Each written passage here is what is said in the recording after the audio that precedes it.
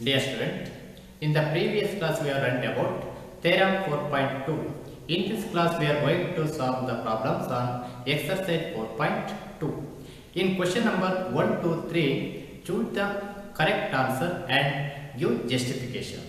Now taking the first problem, from a point Q, the length of the tangent to a circle is 24 centimeter and the distance of Q from the center is 25 centimeter.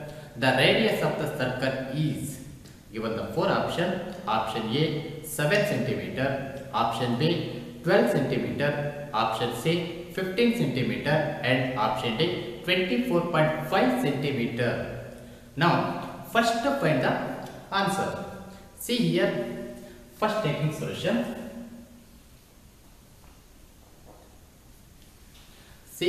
First see the figure. Here O is the center of the circle, Q is the external point.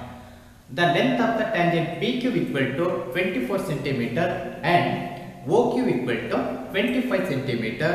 Then the radius of the circle OP is dash. Okay. First see here.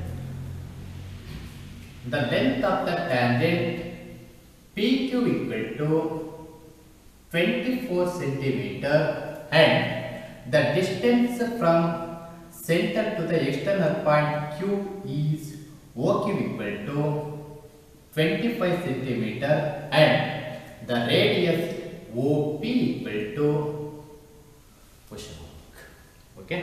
Now see here, in the given figure OP is the radius and PQ is the tangent. So OP perpendicular to PQ. By the theorem 4.1, the radius is perpendicular to the tangent. So OP perpendicular to PQ, that implies angle OPQ equal to 90 degree. Okay. See here, the triangle OPQ is one of the right angle triangle. So in the right angle triangle, square of the hypotenuse equal to sum of the square of the other two sides. Here angle at OPQ equal to 90 degree. So OQ is the hypotenuse. So by the Pythagoras theorem, OP square plus PQ square equal to OQ square. Now substitute the known values. OP is the radius, so taking at the same, plus PQ 24, so 24 whole square equal to OQ is 25, so 25 whole square. Now OP square plus 24 whole square equal to 576 equal to 25 whole square equal to 625. Now 576 is transposed to RHS, then we get OP square equal to 625 minus 576. OP square equal to 515 minus 6 equal to 9. Then 11 minus 7 equal to 4. 5 minus 5 equal to 0. Therefore, OP equal to square root of 49. That implies OP equal to square root of 49 is 7. That means OP equal to 7 centimeter. So the radius of the circle is OP equal to 7 centimeter. So the option A 7 centimeter is the right answer. Now take a second problem. In the figure, if TP and TQ are the two tangent to a circle with the center O, so that angle POQ equal to 110 degree, then angle PTQ is equal to, given the four options, option A 60 degree, option B 70 degree, option C 80 degree and option D 90 degree. Now first to find the correct answer. Now taking the solution. See the given figure. In the given figure, O is the center of the circle. TP and TQ are the two tangents from the external point T, and angle POQ equal to 110 degree. Okay. See here. First given the angle POQ equal to 110 degree. Okay. Now TP and TQ are the two tangents, OP and OQ are the radii.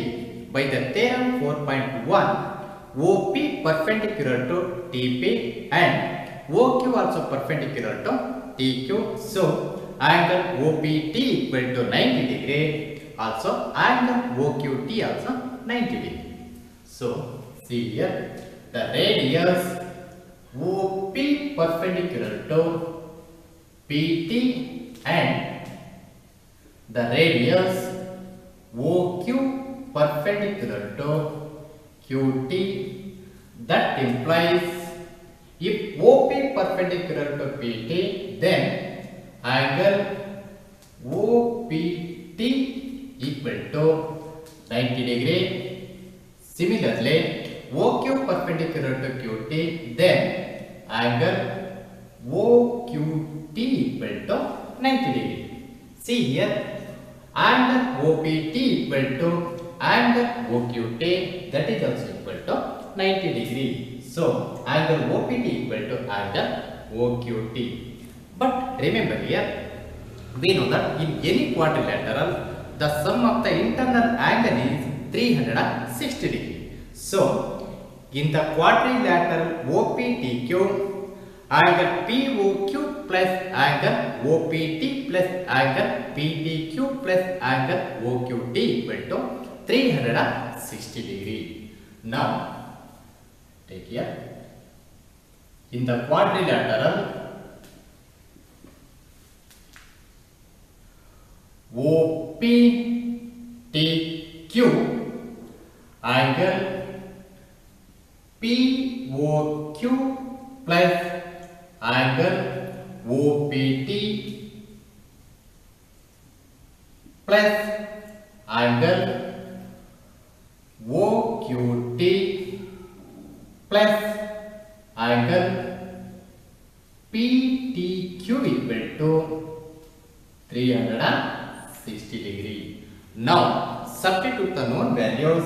Angle POQ equal to 110 degree plus angle OPT equal to 90 degree plus angle OQT also 90 degree plus angle PTQ equal to 360 degree. See here, 110 degree plus 90 degree equal to 200 plus 90 equal to 290 degree plus angle PTQ equal to 360 degree.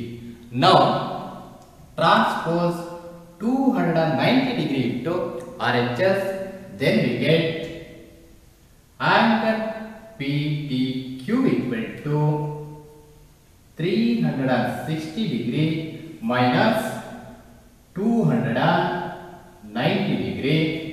Therefore, angle PTQ equal to 0 minus 0, 0, 16 minus 9, 7, 2 minus 2, 0. Therefore, angle PTQ equal to 70 degree. So, the option B 70 degree is the right answer.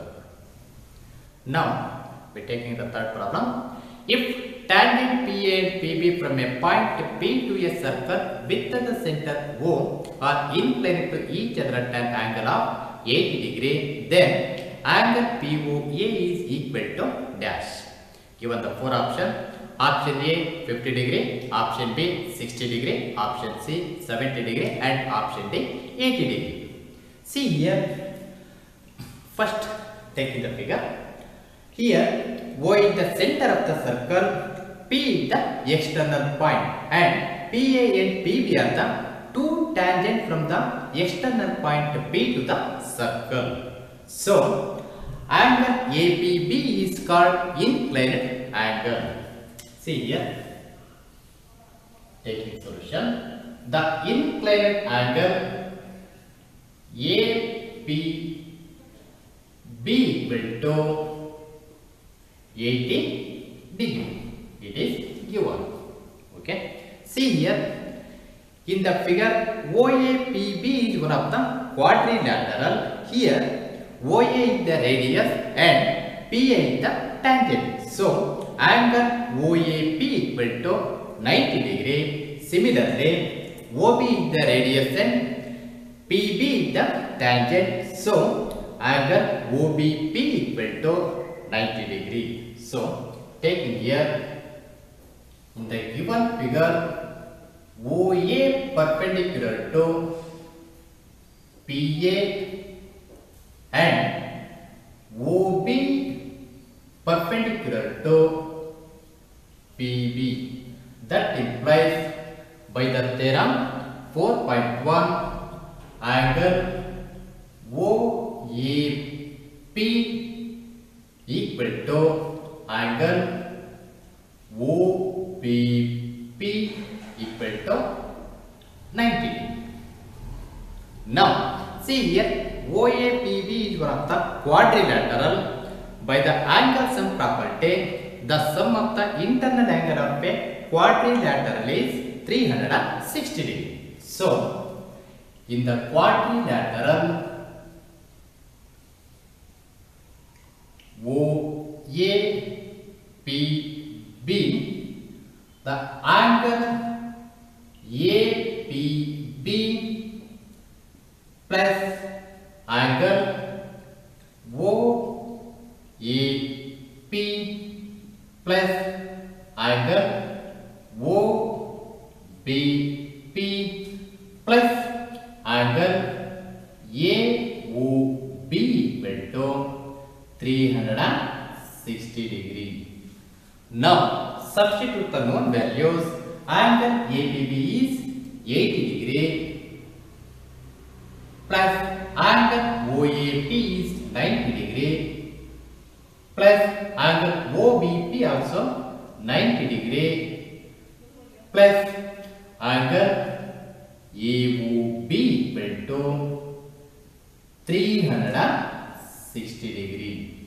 Now, 90 degree plus the 90 degree equal to 180 degree, 180 degree plus 80 degree equal to 260 degree. So, 260 degree plus angle AOB equal to 360 degree. Now, transpose 260 degree to RHS, then we get angle AOB equal to 360 degree minus 260 degree. Therefore, angle AOB equal to 0 minus 0, 0, 6 minus 6, 0, 3 minus 2, 1, 100 degree. Now, see here, angle AOB equal to 100 degree. First, we need to find angle POE. See here, there are, when we join OP, it gives the two right angle triangle, that is triangle OAP, yet another one right angle triangle OBP. When we consider both the right angle triangles, see here, OA and OB are the radii of the same circle, so OA equal to OB. Similarly, angle OAP equal to angle OBP because both are right angles. Then OP is common for both the triangle, so OP equal to OP. Then the triangle OAP congruent to triangle OBP. Now, consider in the right angle triangle OAP and triangle OBP angle OAP equal to angle OBP because each angle is 90 degree. Now we know that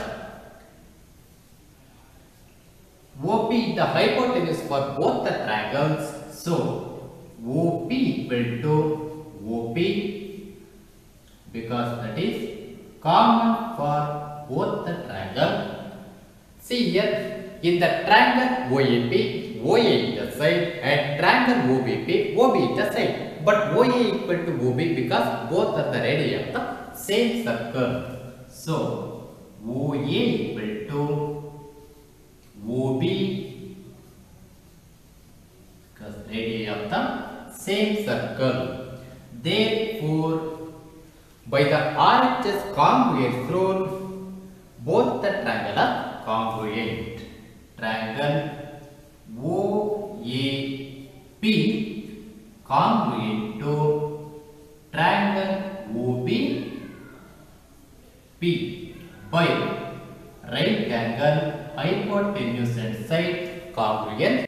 That implies by the CPCT angle POA equal to angle POB, region corresponding part of the congruent triangles. Okay. Now, in both the triangle, angle POA equal to angle POB. But when we add in angle POA and angle POB, that gives angle AOB because POA and POB are the part of the angle AOB. So,